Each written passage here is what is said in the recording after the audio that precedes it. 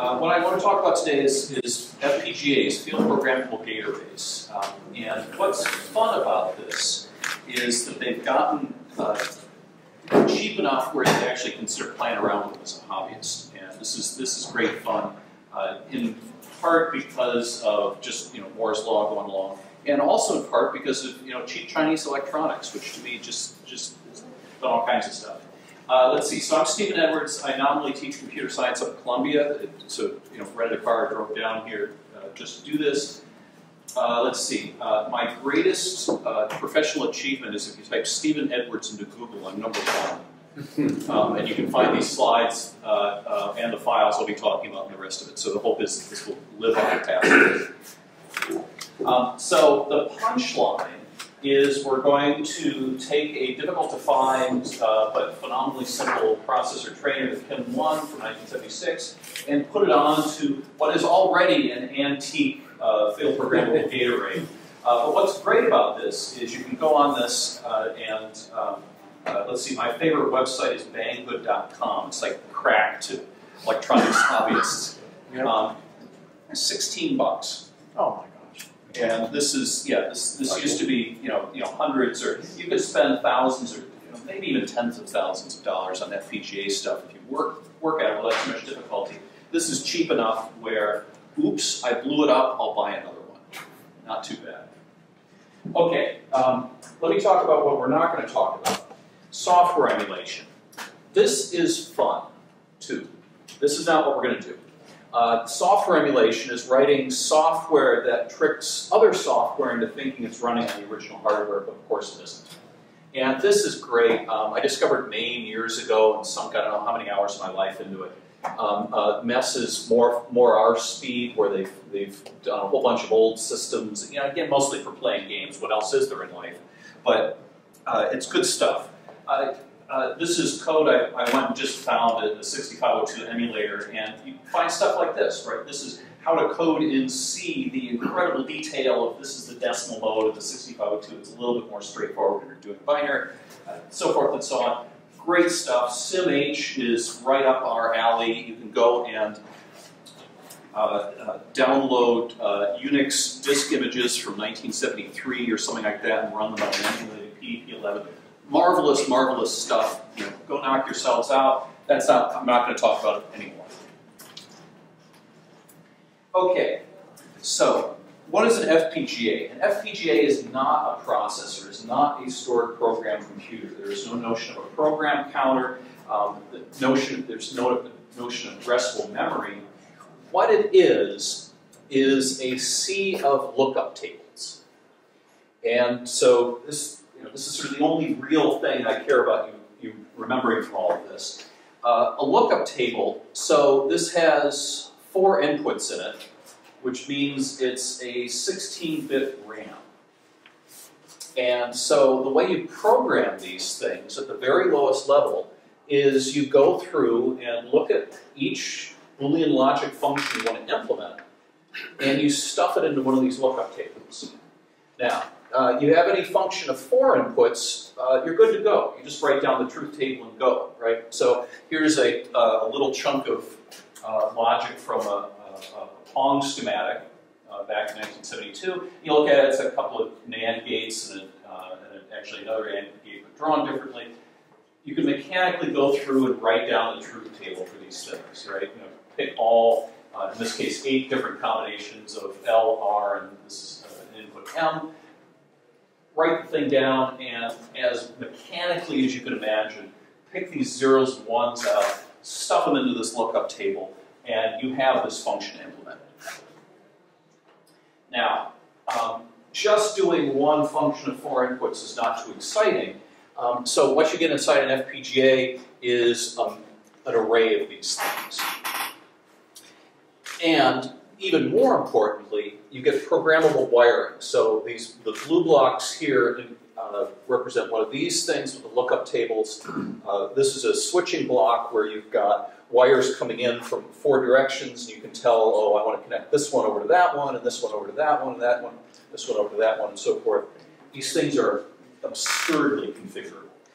And the idea is that if you can envision a digital logic circuit consisting of Boolean logic, and you've got a flip-flop at each one of these logic elements, whatever they want to be called.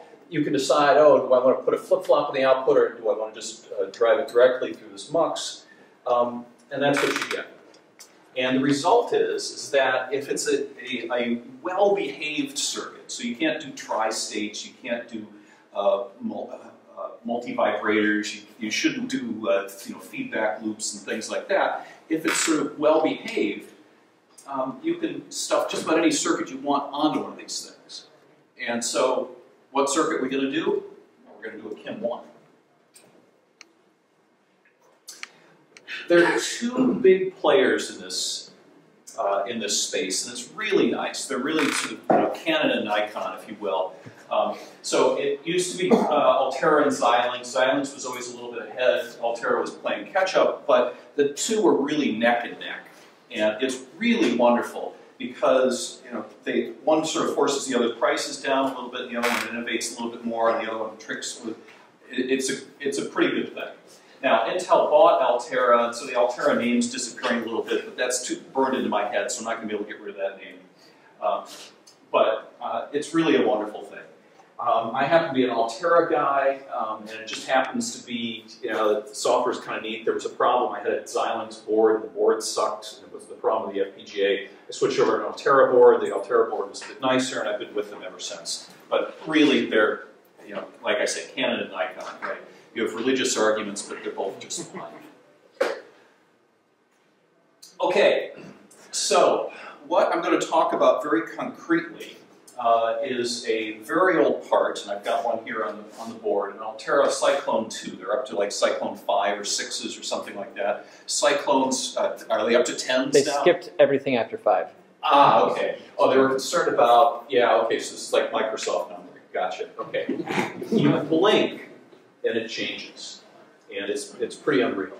Altera has 2 main lines. You're going to correct me and tell me they have 3. Last time I checked, they had 2. The Cyclones were the relatively cheap ones. The Stratix were the much more expensive ones. This little guy is cheap, cheap, all the way down. Leftover from 2004. Altera doesn't even support it anymore. It's, oh, if you want to program this, you got to go get the old versions of the software or whatever.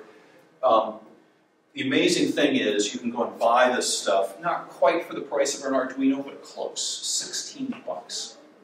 And it's because they must have made 1 million of them they were sitting in a Chinese warehouse somewhere, and they think, what are we going to do with these things? Get rid of them. Incredibly obsolete by today's standards, but again, 16 bucks, what the heck? So, this thing only has 4,600 of these lookup tables that I'm showing of you. And 4,000 some, that's already getting pretty scary. On high-end chips these days, let's see, it's, like add another 2 zeros at least. You can do a lot with these things today. Now, the one place where you always seem to run into problems with FPGAs is the amount of memory you have on them. So, in addition to lookup tables, you also have much more traditional little RAM things, or typically 4K or something like that, but you can glue them together as you like. On this chip, I think it's this stripe and this stripe are memory. It's only 14 kilobytes. And of course, bigger chips have more memory and so forth, but you always want a lot more memory than you want. So a really common thing is to get a board that has this plus a big SRAM or a big DRAM or something like that off the chip. And then you got to worry about interfacing and all the rest. There's solutions for that. The XIII has a whopping 1K of 1K of SRAM, 2K of ROM, a little bit more or something like that. So it fits quite comfortably in this thing. It has a boatload of pins by 1970 standards, 144 pins, and nothing by modern standards. But again, good enough. Okay, this is the board, like I mentioned, and it's kind of concerned. I was going to give this lecture a couple of years ago and felt so couldn't finish it. I was going to use a different board that was 30 bucks. And I thought that was okay. And then I couldn't find a way to buy it anymore. These stick around for some reason. So like I say, the very unfortunately named Banggood.com has these for 16 bucks, but if you search for them on Amazon, eBay, DX.com, AliExpress, and so forth, you'll find variants of all of these things, right? This is how the Chinese do it. Somebody builds one of these things, and whether they sell it to a whole bunch of places, or whether somebody else gets a hold of the Gerber files and manufacture, I don't know. The result is that they're all basically the same thing, all very poorly documented. You know, it's 16 bucks or whatever, but it's enough to get you going. So it's the FPGA chip. This is the star of the show, of course. On the back, you've got a 50 megahertz oscillator. This is a typical frequency you can run these things at. This is complete overkill for the Kim, which is reticle area, so it runs at 1. You've got 2 programming connectors on it here. This one is for JTAG that'll let you zap the FPGA while it's running. This is for active serial that'll let you program the next thing, which is listed here, which is a megabit serial configuration flash. I should mention the way that these things work is that these lookup tables, which are the important bit, are SRAM cells. And so the result is that when you power off the FPGA, it forgets everything. It forgets its identity. So what you do is you connect up a serial configuration flash. You can't see it because it's on the back of the board. It's, you know, 8-pin chip or something like that. That is set up so that when you power the thing on, it downloads the bit stream to the chip very slowly, but fast enough where it turns on and gets its identity back. So it's a little strange. This is how to perform brain surgery while it's awake. This other one is you know, how to tell it what to do when it gets born. 5-volt power jack. It runs at 3.3 volt I/O. The core actually runs at a terrifying 1.2 volts. You know, really huge by today's standards and so forth. And you've got the absolutely critical 3 LEDs and the 1 push button switch. And I should mention, to give you an idea, again, you know, you get what you pay for when it's 16 bucks. The switch was broken on mine. Send it back. Yeah, absolutely. Yeah, no, the shipping would kill you. I should mention this actually does include shipping. It's pretty incredible. But you can imagine the frustration. The problem is that getting something like a switch working, there's like 17 different things between you and getting a switch working. And you never think it's the stupid little switch. Anyway, so I soldered a new one on here and got on with my life. Very important for debugging. Okay. Now, nobody in their right minds goes through and programs them like this, right? In theory, I suppose you could do it. I think there have actually been APIs where you could write a program that would go in and fill these things, but nobody does that. What they do is a flow like this. So you code in something, a hardware description language, and I'm going to show you about System Verilog today. VHDL is the other one. Verilog is more or less the same thing, with a little slightly more annoying syntax and so forth. What you do is you write hardware for this. And in fact, let's see, I suppose you could use a schematic capture where you drag gates around or whatever, but you know, real men and women, real engineers use HDL these days. It's just a lot faster and easier. You run that through a synthesis tool. In the Altera world, it's called Quartus and Xilinx. I can't remember the name. They have, you know, separate but equal tools. This is serious CAD. This is serious commercial EDA stuff, but they give it away. And it's because they want you to use their chips and learn about that. And so this is really nice. Rather than, you know, if you went and bought sort of the equivalent of Quartus for doing ASICs or something like that, you know, $100,000 would be a typical thing to expect for that kind of CAD flow. You can just download this, play with this on your desktop, you know, with your $16 board and get on with your. It's really amazing stuff. Now, what Quartus does is it takes the HDL representation, compiles it. Internally, it goes through a net list. It then takes that net list, does all of the complicated, you know, figure out what the truth tables are and the wiring and all the rest of it. It's painfully slow compared to compiling a C program on a modern machine. But you're still talking about, for a tiny chip like this, the compilation, I'll actually do it in front of you. I teach a class where I have students do this with a slightly beefier chip. It takes like 10 or 15 minutes. And they complain bitterly of, oh, it takes me 10 or 15 minutes to do a new design. And all I can think is when I was building wire wrapping prototypes or setting an ASIC thing off, you have no idea how good you've got it. So it's not too bad. Once you've done this, you end up with a big file on your disk, and you can download that through the JTAG port. That'll stuff it onto the FPGA, and suddenly the circuit, comes to life. And it's really a lot of fun. You can do this on your desktop, right? I was creating a new chip in the back there, screwing up your presentation. In the meantime, it's kind of fun, right? You don't burn your hands soldering. Great stuff. Okay. So, in the time I have, I'm not going to turn you into a Verilog expert, into an HDL coding expert. What I'm mostly trying to do is get the taste of this across to give you a sense of what's going on. Now, when I teach this stuff to my students, they say, oh, it looks like a programming language. And they immediately start coding in C or Java or something like that. It doesn't work. It seems like it should, but it doesn't. The syntax is suspiciously similar, and that's deliberate. But what you have to remember is what you're really doing is you're asking for logic networks. And as long as you have that model in your head, is when you're coding it, you've got some fighting chance of it. So, Verilog, not even 101. This is like 73 or something like that.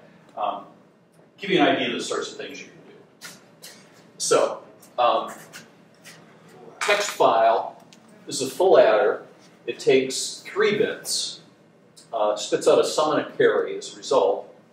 And the way this is coded here, we've got 2 continuous assignments, which is a way of saying, give me some combinational logic for computing this stuff. And so, caret is XOR, ampersand is AND, vertical bar is OR. And so here I'm saying the sum is the XOR of A, B, and C, and the carry is A and B, or A and C, and B or C. And the result is, you run this thing through Quartus, you can actually ask it, draw a schematic for it. And it does, good enough. It's not as good as what a human would do, but you can usually take a look at it and see what's going on. And sure enough, here's our full adder. We have a 3-input XOR, a little questionable what that means, but anyway, good enough. And then the 3 AND gates feeding an OR gate and so forth. Now, remember, all of these are fiction. There's no AND gate that you can get at directly on the FPGA. What will happen, in fact, is it'll take this thing and from this generate the truth table and then go and stuff that into one of the lookup tables. And it will do that again and again and again and again and again. And that's great. You don't have to deal with it, right? This is almost understandable, compared to looking at 1s and 0s in the thing. Yeah. So that's a single bit adder. This is a single bit adder. Right. That's right. So, will you go forward and say, now I want to do 4-bit or something like that? Let's see. I don't think I have exactly that example. As is typical when you're doing sort of baby examples like this, the way you do a 4-bit adder is you write plus.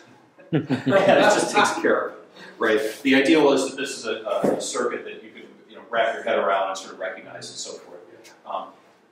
There are pretty high-level things, and I'm hoping we will get to that. And we'll take a look at it. What I really encourage you to do is go and download the files that I posted for this thing. You can take a look and see how this is actually done. Do please interrupt me. I love it. It reminds me that my audience is still alive, breathing, and all the rest of that stuff. Okay, so you can do simple combinational logic. You can encapsulate this logic hierarchically in Verilog are called modules, functions, whatever you want to call them. Here's a very stupid way to write an AND gate. And then what you can do is you can say, well, okay, I've got one of those things. Let's plop down 4 of them. And then here's a phenomenally painful way to express an exclusive OR gate. Now, the neat thing is, because all of this gets distilled down into lookup tables, and in fact, it would take all of this junk, make it go away, and put it into one lookup table. And in fact, probably pack more things into one lookup table as well. So, in fact, as stupid as this is, if you ask for it, you're not going to get a really inefficient circuit. It'll end up being fine. You just will have typed a lot more than you need to, right? If you want an XOR, you write this. And most of the time, you don't want an XOR, you want a lot more. And there's fancier stuff for that. Is it pretty smart where it distills it down, like you use word distill it down, to the most efficient use, or is it easy for you to code it wrong and really waste a lot of gates? The answer is yes and no. So there's been an enormous amount of work put in to logic synthesis algorithms to go from the problem of arbitrary, nonsensical net lists down to a reasonably compact implementation for it. And the kind of tricks it's able to play where it can move things forward and back and group things and ungroup them and look for that. Pretty darn remarkable. That said, it's actually pretty easy to write really broken Verilog that will generate a circuit that you don't want. And by don't want, I mean wickedly more inefficient than you want. It turns out the biggest mistake my students make is not understanding that a memory block can only be accessed once per cycle. Now, you can build multi-port memories, but you can't build 100 port memories very efficiently. It turns into multiplexers and AND gates and the answer is you don't want that. So it's a bit like when you're coding in C, right? You can write stuff in C and have reasonable faith that it'll turn into reasonable software. But you could write really, really inefficient stuff, and the C compiler is just going to, well, it'll do something, but it's just kind of stupid.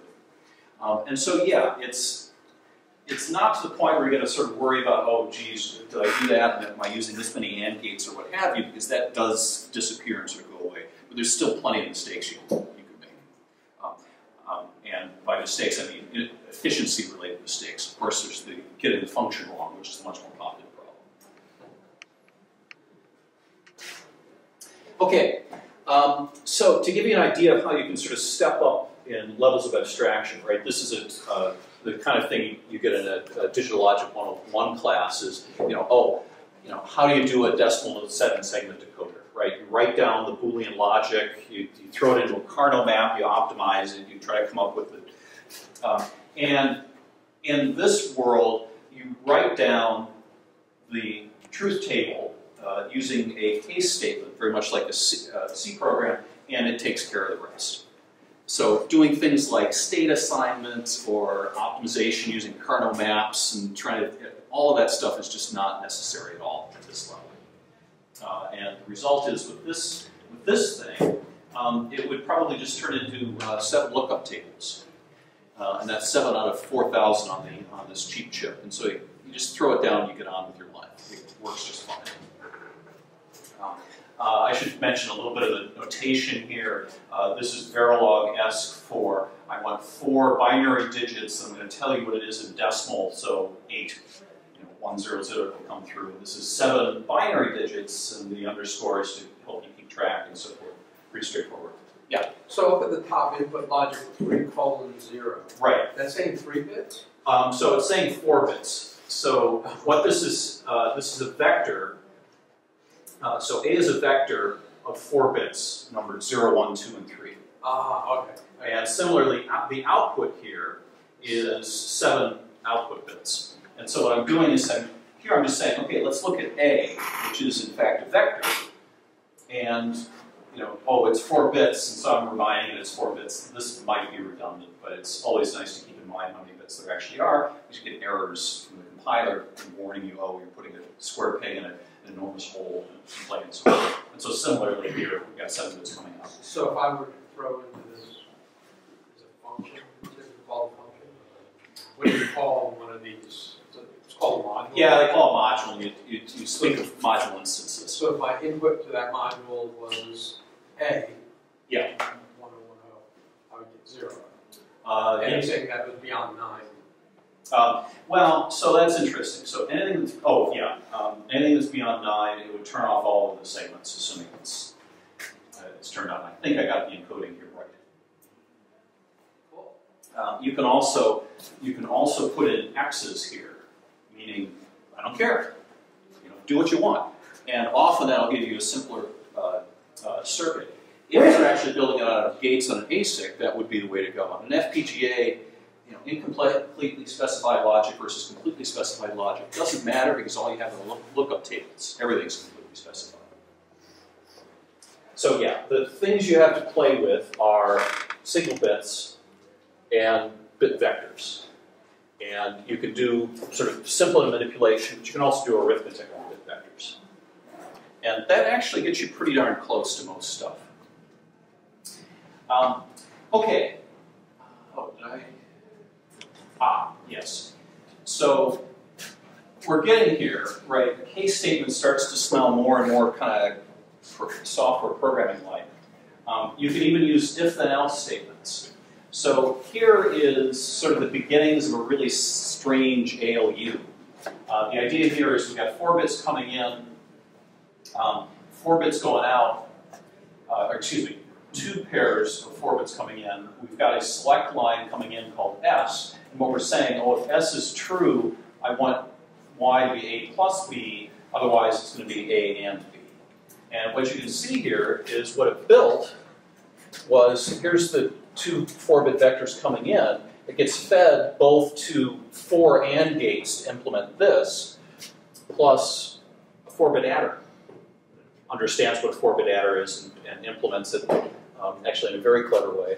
And then it has puts multiplexers on the output to choose which of these 2. That's what the effect of the if-then-else is. And so it's pretty nice. You can think in terms of, do this, otherwise do that, and it goes and turns it into multiplexers, which in turn get boiled down into AND gates and simplified away. So here's getting even more fancy, and this is beginning to smell a little bit more like what you might find in a processor. An address decoder, we've got an address coming in, and we've got a bunch of one-hot select lines going out for RAM, ROM, and video. And so what you can do is you can say, okay, well, by default, I want all those things to be 0, but if the most significant bit is set, I want ROM to be set. If the address, bits 14 and 13 are both 0, then that's the video region. I just made this up, obviously. But this is the kind of stuff you can do. Rather than having to think about it this way and then figuring out, I need these AND gates and these exclusive OR gates and all the rest of that, it's a lot easier just to write this stuff down and let it figure it out. Okay, this has all been combinational logic. It's nice to have some state occasionally. And so the way you do this is always flip-flop, and then you say, at the pos edge clock, go take D and copy it to Q.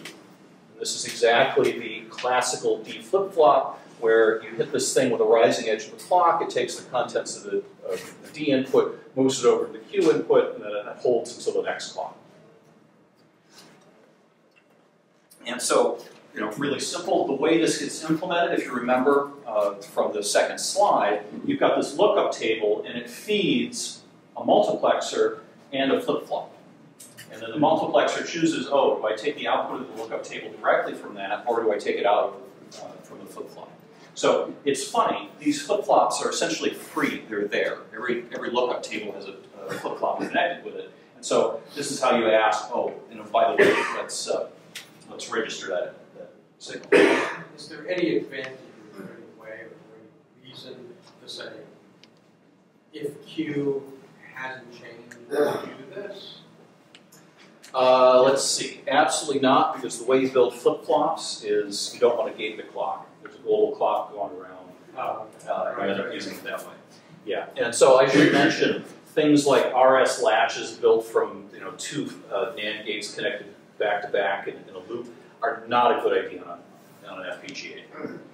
Generally, you want all the combinational logic to be acyclic, and you want one clock connecting them all. You can, if you're really crazy, you can come up with exceptions to this, but my advice is don't be crazy. So when you're building a KIM 1, which this is going to run at 50 megahertz. Is this actually going to be 50 megahertz, or are you going to do something to divide the clock?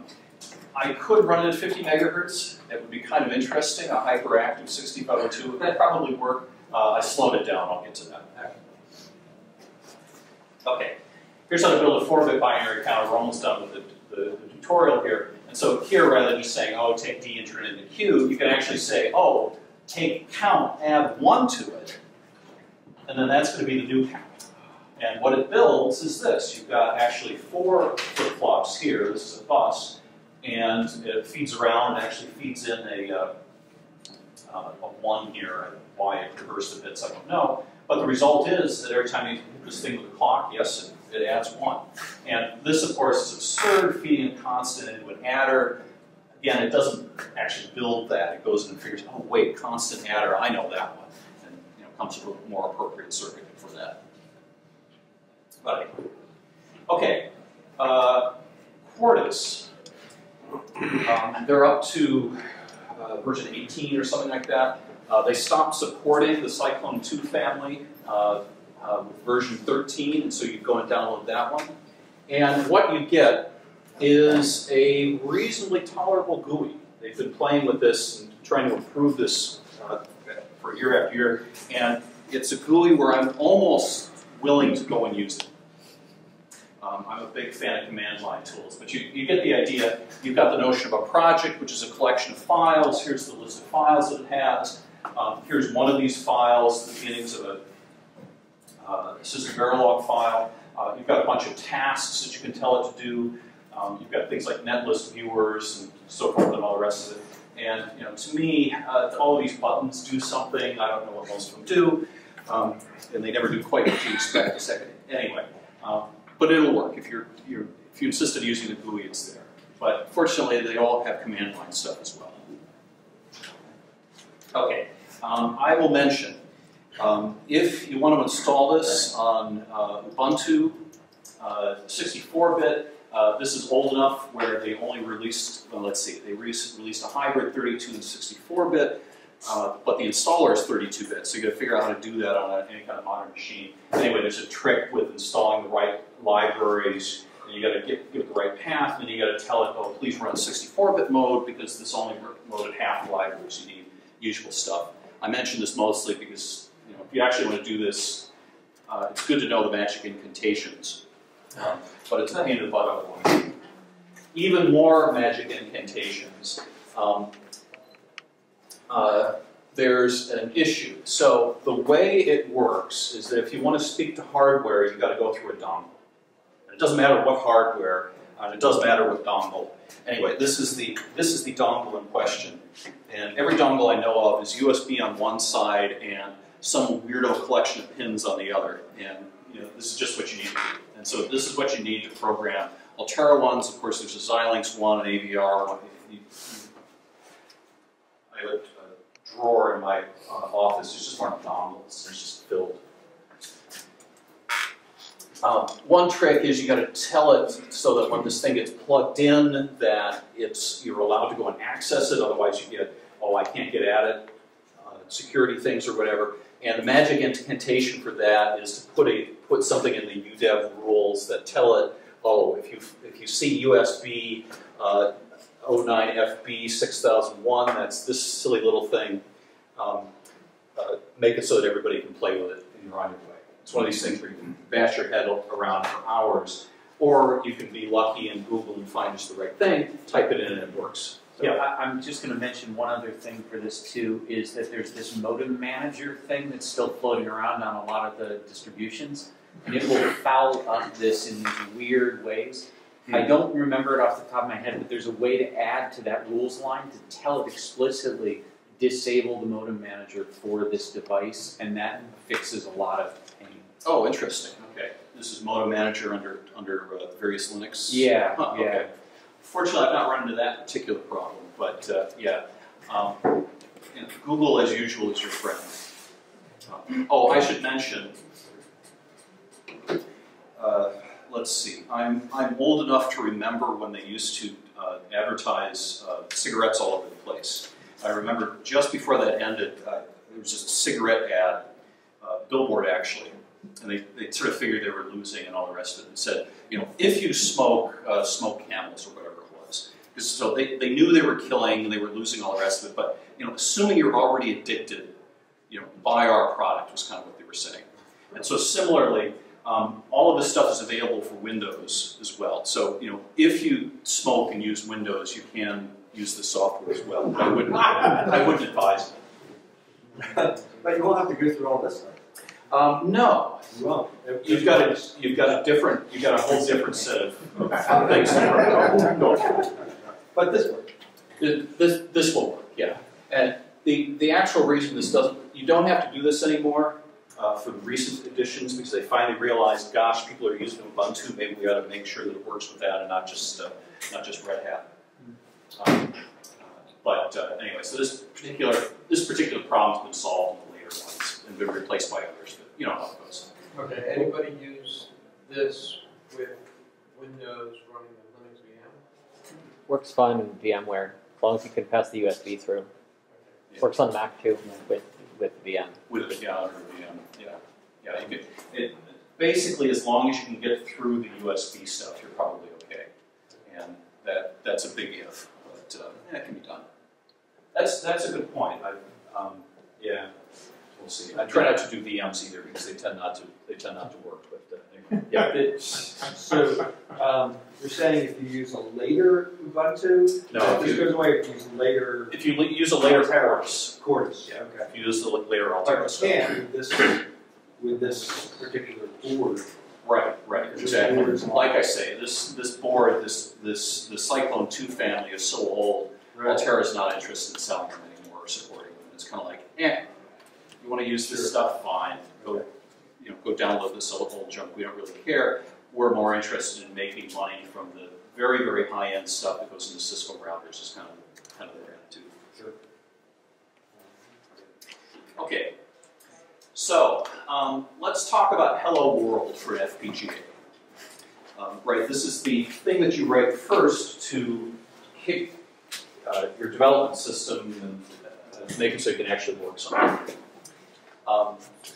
What you actually need are 4 files. Quartus is nice, but it likes to make a mess.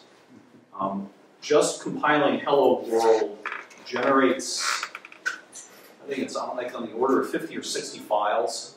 And yeah, I don't know why it does that. Maybe they're in the cahoots with the people who make the drives. You actually only need 4 things. You need a project file, and it's really funny. If you look at the project file, it's mostly just saying, this is a project file named hello. There's not much more. Most of the action is actually in this so-called settings file.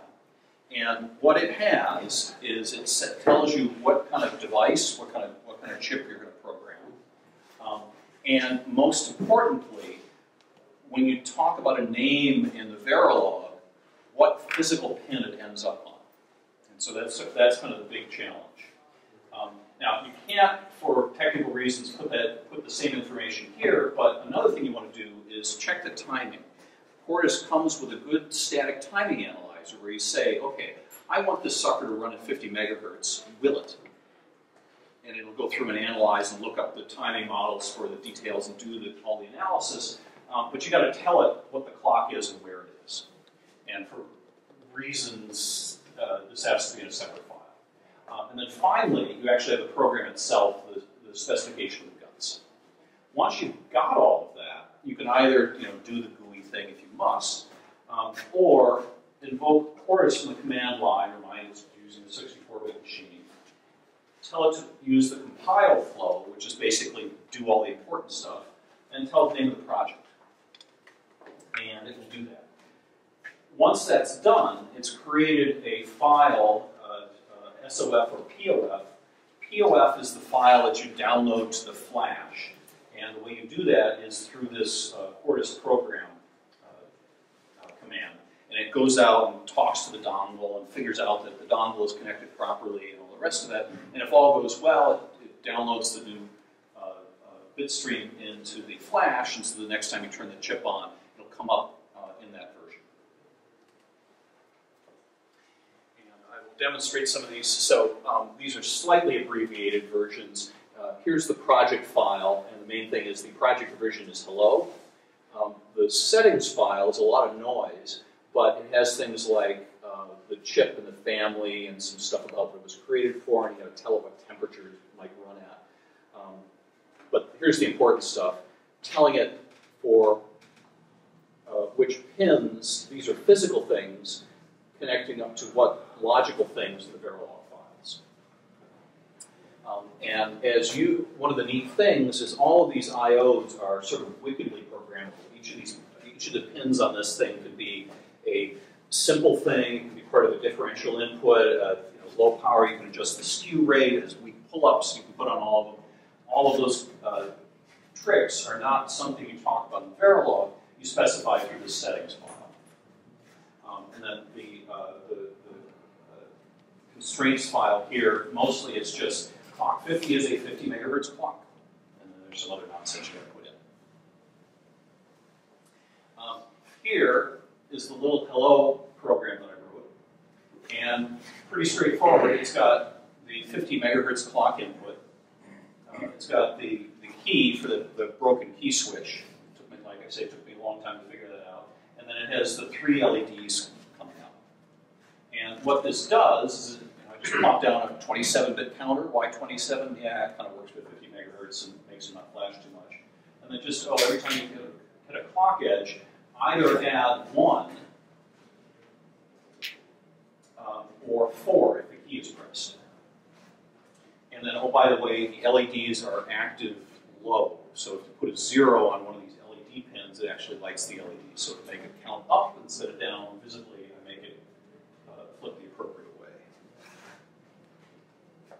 So I am going to be wickedly daring and attempt to do that right here.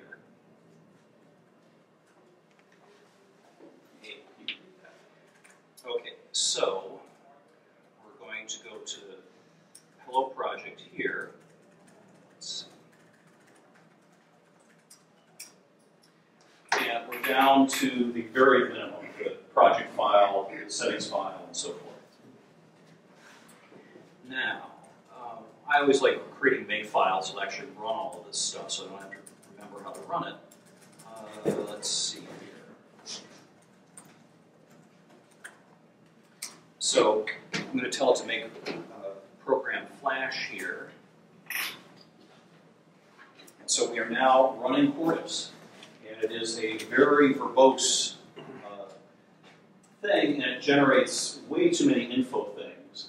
A handful of warnings are actually worthwhile. This is a problem with CAD tools. They tend to warn like crazy. And 3 of those warnings are really important. The rest are noise, and you better go and fix those 3. Anyway, in the time that I did that, it managed to compile it and managed to download it and run it on this board.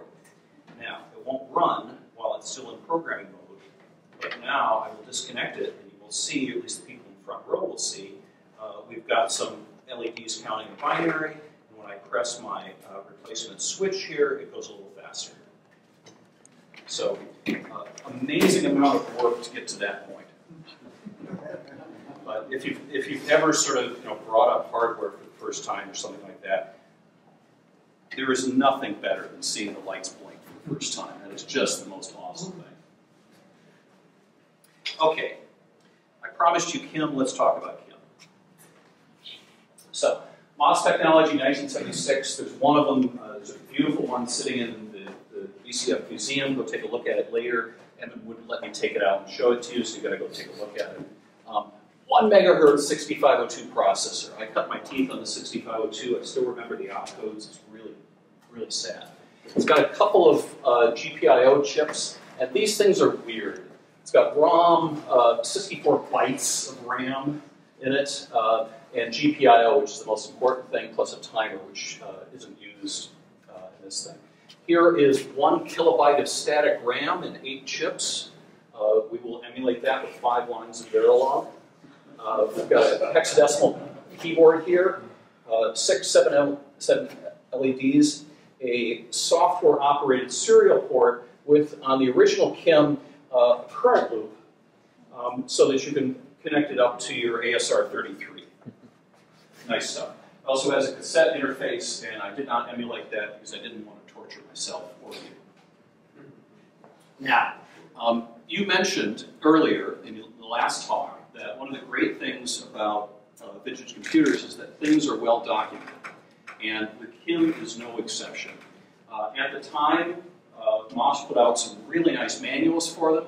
They're scanned, they're beautiful, they're very easily available, awesome stuff. Basically, it's pick this thing up and start typing. So here's the block diagram, and so this tells us what we got to do. We want to put a KIM on one of these FPGAs.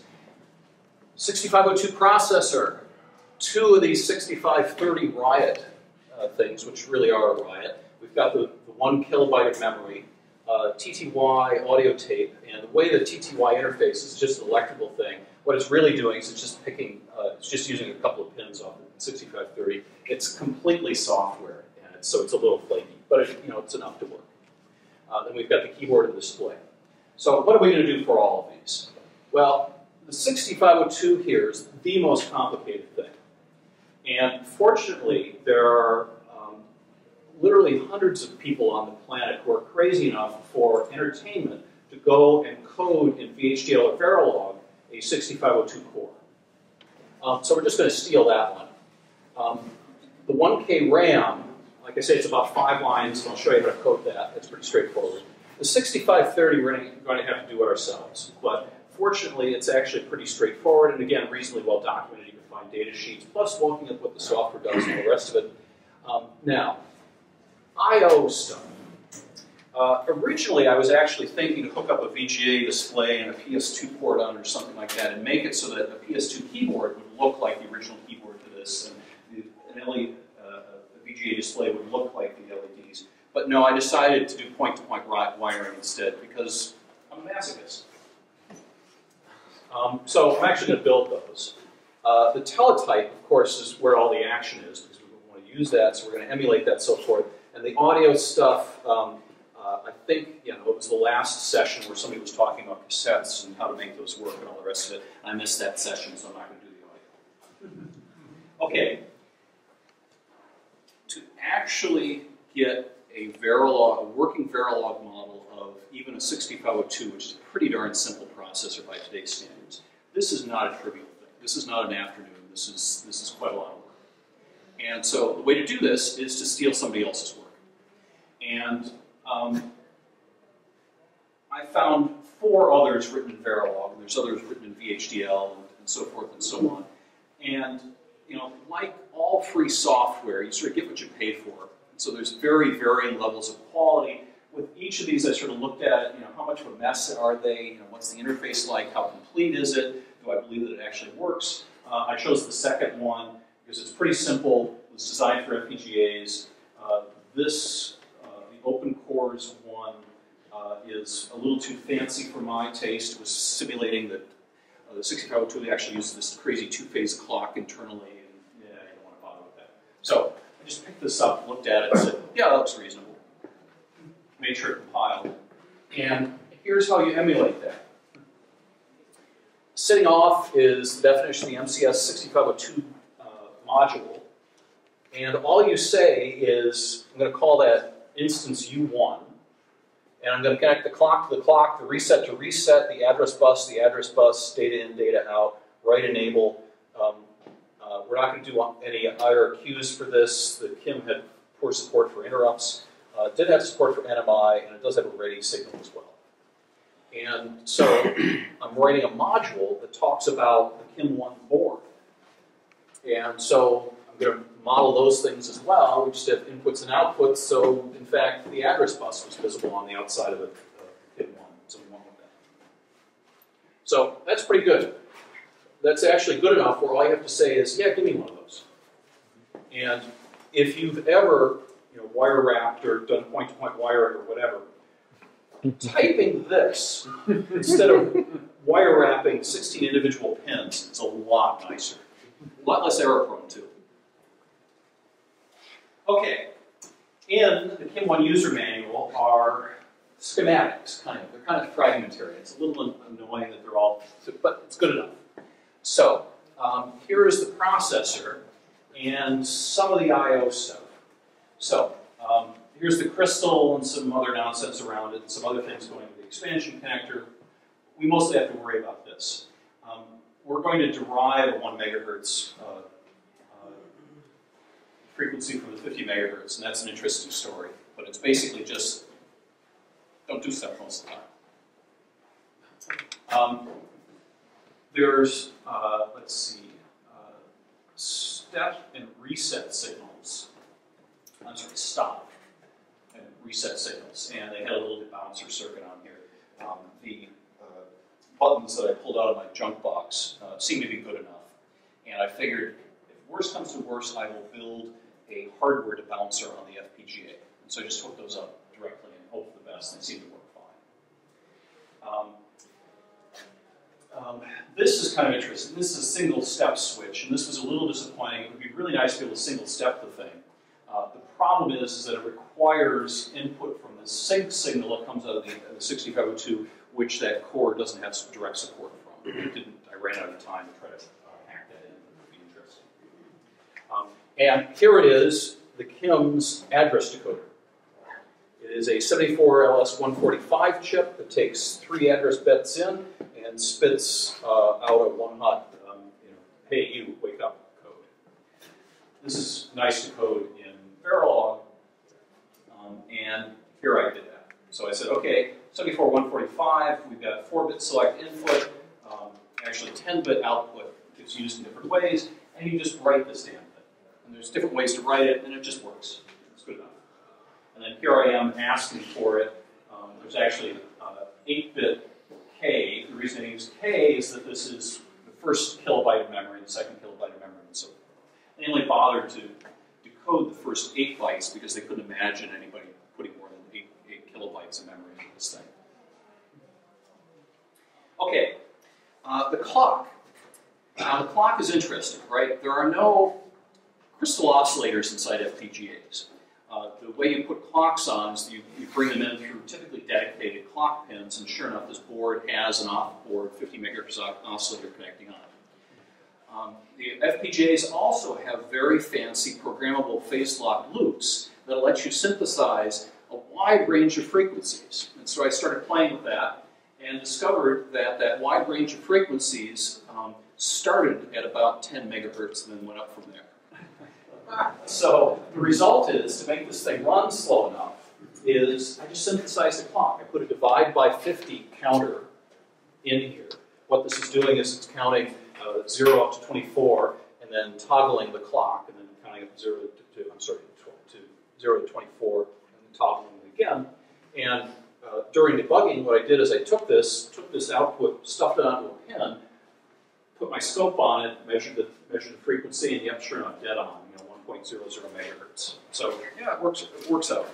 Generally, this kind of stuff is kind of questionable. But if you're going to divide by an integer, yeah, why not? Because it works. Could you have used the phase loop to, what's it called, phase loop? Phase lock loop, PLL. Phase lock, yeah, PLL. Could you use the PLL to get it down to 10 and divide by 10? I could have, but I see no particular reason to have done that. So, it's rather than fussing with two things. Is that building another set of logic? Now, the way you ask for the phase lock loops is you have to go through the GUI and press a whole bunch of things and choose some numbers, and then that gives you something that you can plop down and all the rest of it. So it ends up being actually a lot more fancy, a lot more fussy than that. The advantage of using the phase lock loop is you can do fancier things like adjust skew on things. You can do fractional things because it will both multiply and divide. There's a bunch of fancy stuff on it, but running at slow frequencies is not one of the fancy things that they bother with. I think that's actually more an idiosyncrasy of the Cyclone 2 than anything else. But anyway. Okay. Like I say, 8 kilobytes of RAM, 1 kilobyte of RAM. Here's how you ask for 1 kilobyte of RAM. You say, give me an array of 1024 8-bit vectors. And it just says, okay. And you then plot something down here, and then this is the behavior of the RAM. Oh, if K0 is selected, it's active low, then take a look at write enable. And if we're writing stuff data into the memory from data out from the processor. Otherwise, take the data from the RAM, send it to the processor, and oh, by the way, I created these fake output-enabled signals. Now, the original KIM, as most things of this age, just used a tri-state bus where you can turn on things off and on. FPGAs don't have on-chip tri-state buses, so I just emulated one. I said, okay, if the RAM is talking, then the data going to the processor comes from the RAM. If the small RAM is talking, the ROM is talking, and so forth. And in fact, this is sort of standard on FPGAs to do it. Seems really wasteful, but it works. Okay, the riot was a riot. So if you look at the documentation on these things, it has actually a fair amount of mask-programmed ROM. Part of it is for sort of programs and so forth, and that's easy enough, that's dumped. But part of it also is the chip select is mask-ROM programmable. And so that was sort of a pain in the butt, so I had to sort of fake that somehow. What's going on inside this is mostly two general-purpose I/O 8-bit buses. And the way that works is you've got data direction registers, so you can put each pin either as an input or an output, plus you've got an output register and so forth. What's neat is that most of that chip, I didn't do the timer, but this is the I/O stuff, ends up doing that way. And so what is this? It's, when my chip's been selected, take a look at read-write, and then the address, that'll tell you which register you're reading or writing. And so here we are. When you write to address 0, that means data from the processor I'm going to put to peripheral port A out. Whereas here, if I'm reading from that, I will take a look at what's coming in on those pins and display it. Send it back. Okay, this ended up being the most challenging thing because I actually built it. This is a display. So we've got common anode display, common anode LEDs. We've got PNP transistors driving them because 145 doesn't have the power. Then we've got rows and columns multiplexed between both the keyboard and the display. Kind of a pain in the butt. Now, what I figured is, I'm not going to do the 74145 because that's exactly the sort of thing that FPGAs would have. These inverters, yeah, I can fake those two. That may have been a questionable thing. I'm not sure if I got the current drive. You've got to put the transistors in because those are electrical, not logical things. So what I did is started using a lot of pins. So I've got something that selects one of the digits, and here I numbered them funny to make them consistent here. This was 987654. And that's how they thought of it.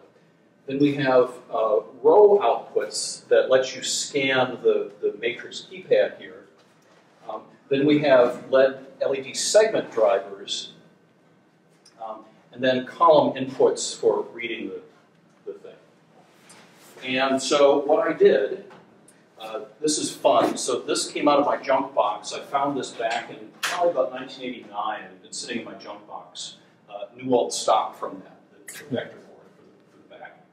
And all of this I just ripped out of various things that I found and discovered how much I hate point-to-point wiring. It's took far too much time.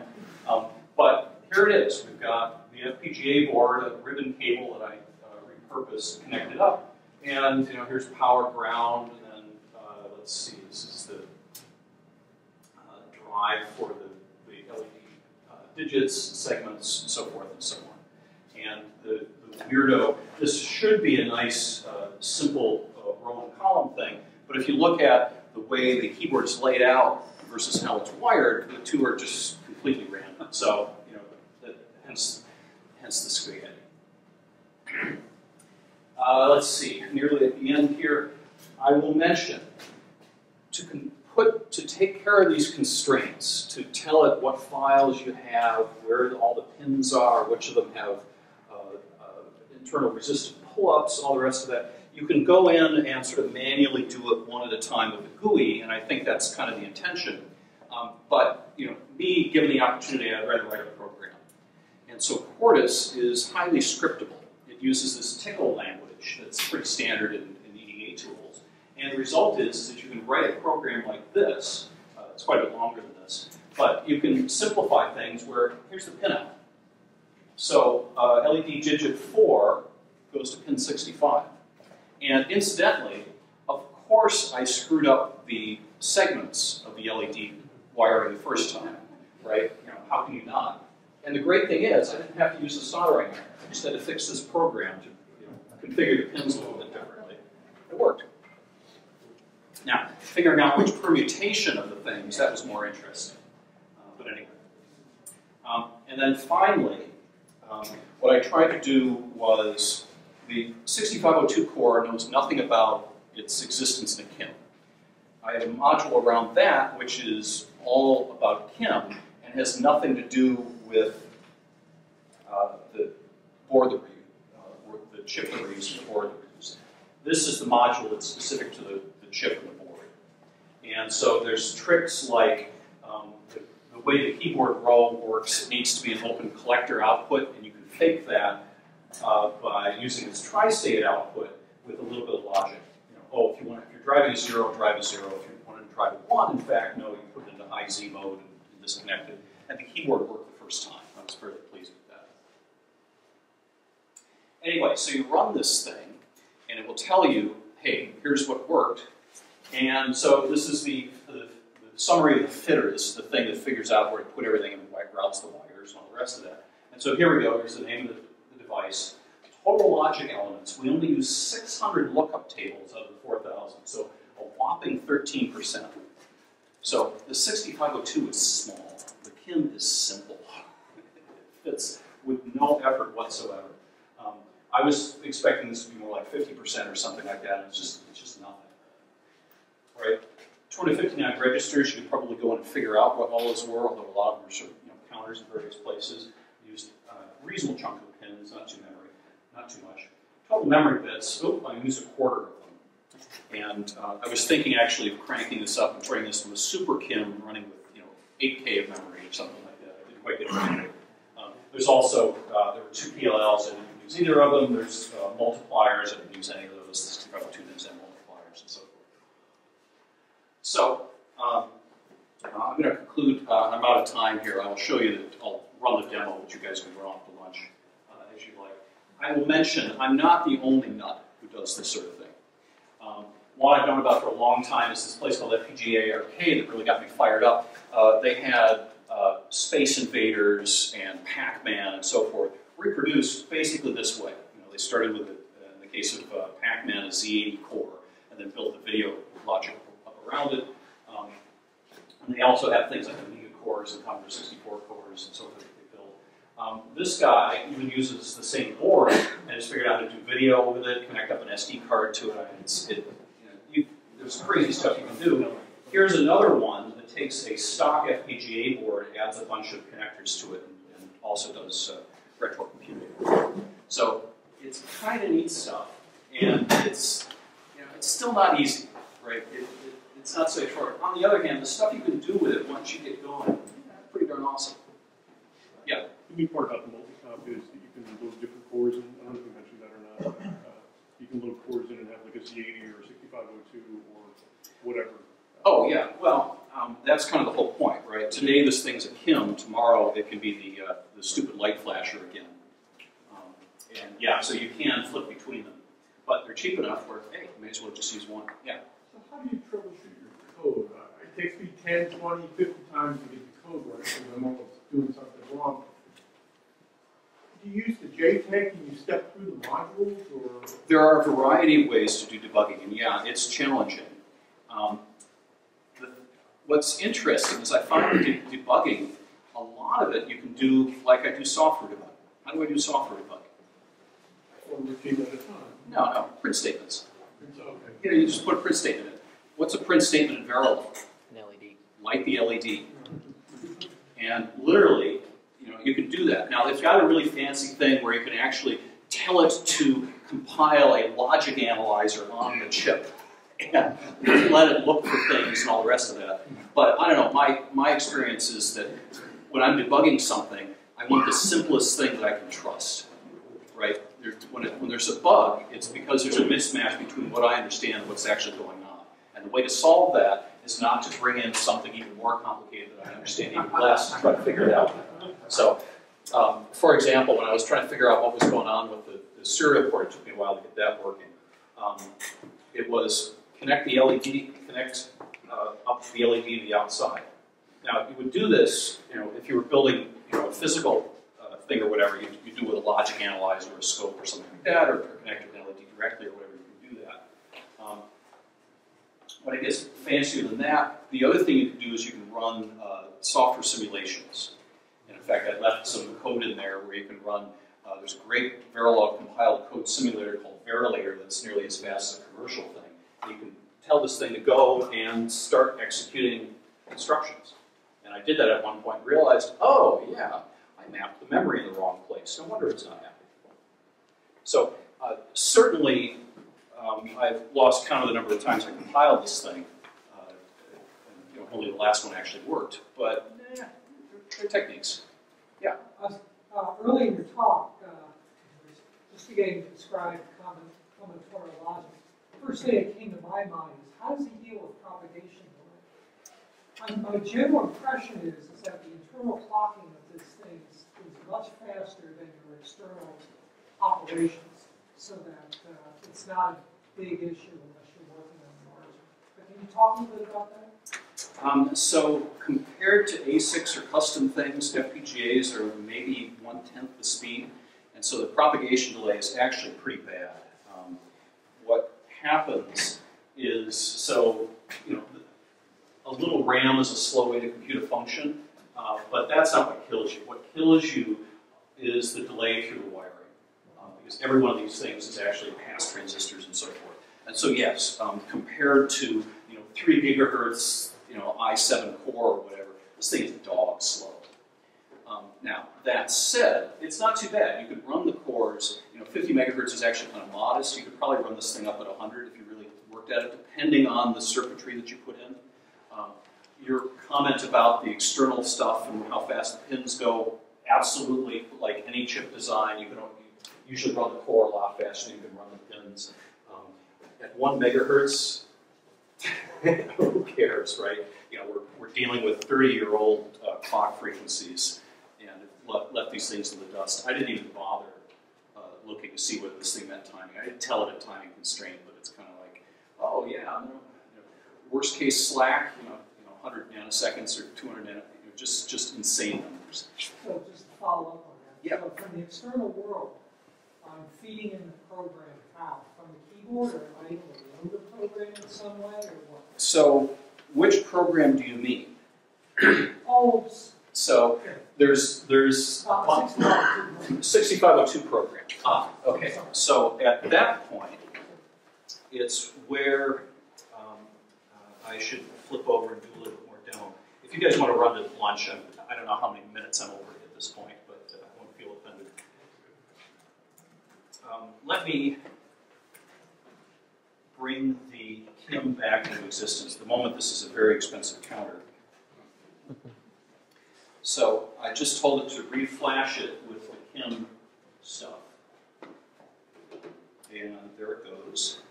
So now I'm going to disconnect the programming dongle, turn off the serial port jumper, hold this thing up so you can see it, and with luck, when I press reset, looky there. So this is actually, it's doing an address and the data at that, and then you can press plus and it'll go up an address at a time, and you can tell it, put in data, DE plus, AD plus, and so forth. And now, if we reset it, tell it to go to 000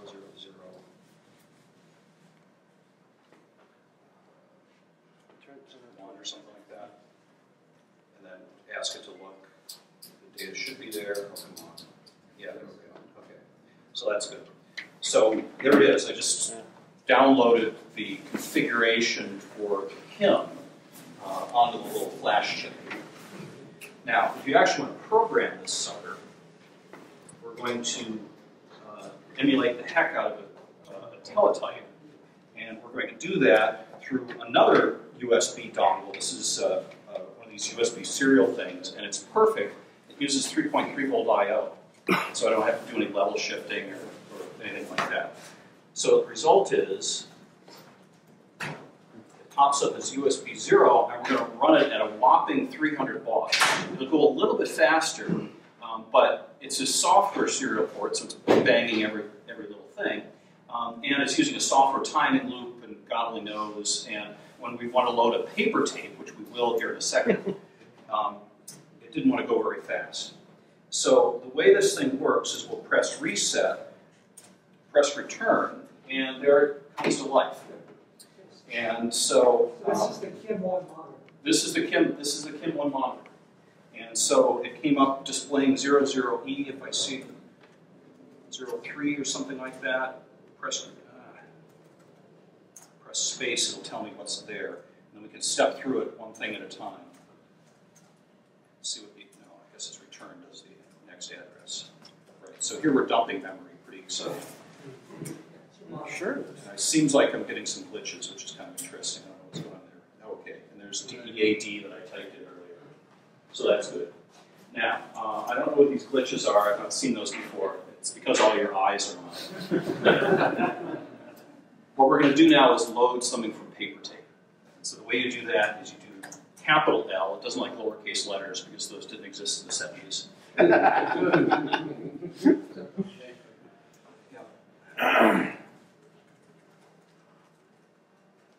to go and find, okay, pronounce his name Breel, the guy who does the kits. Right? Anyway, so he did a KIM 1 repro and did a really nice job of it and put a bunch of software out and did a schematic and all the rest of that stuff. So this is software I stole from his site, but didn't credit him. So we're going to look at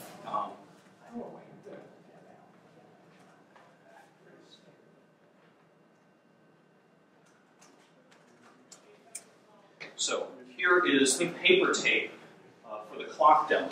It's in Intel X format? No, I think this is Kent Moss's own thing. It's similar to that. It's something like, here comes the data, here's the address, here's a bunch of data, here's a checksum, go on to the next one. So it's something like that. Anyway, so we're going to do that. They have a tab in front of it? They have a bunch of spaces. I think the idea is to give the software a little bit of time to think before the next line comes, although I'm not sure. Anyway, so here we go with one paste. We're going to watch this go in and hope that everything works properly. I don't hear the tape go. Yeah. Well, it's 300 baud, so it's a little different. Anyway, okay, so the fact that it did not give me an error is pretty remarkable. So the program starts at 200, and so if we do O200G, capital G, and of course it didn't work. So when in doubt, press reset. There we go, okay. There we go. And there we go, there it is. So it's actually counting up at roughly a second for just a software timing thing.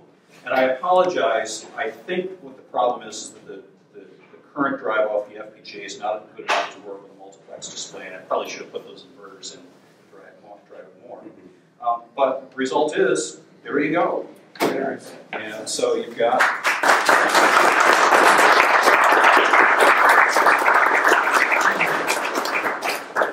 so $20 worth of hardware, $10,000 worth of time.